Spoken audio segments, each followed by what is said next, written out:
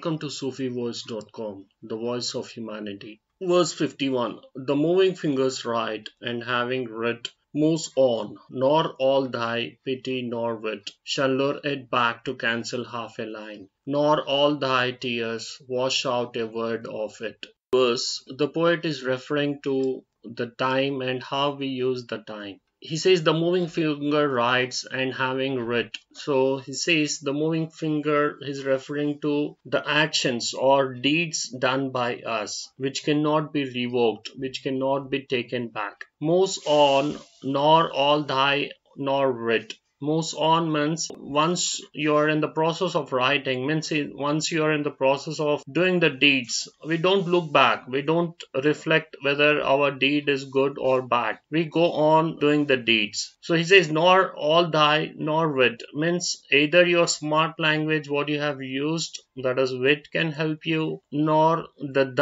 the ultimate force. Okay, so God can do anything with your deeds, shall lure it back or to cancel a half a line. Though if you wish to cancel your deeds, or if the divine force wants you to cancel the deeds, nothing can be done. Even a half line cannot be moved back, cannot be erased, nor all thy team wash out a word of it. So how much pain or how much sorrow, how much pleading you do, nothing is going to help you out. Nothing can wash your deeds which you never intended, the deeds which you repent afterwards. So here in a way the poet is saying that when there is time, try to do good deeds and try to stay away from harming others or doing bad deeds which you have to repent on a later date.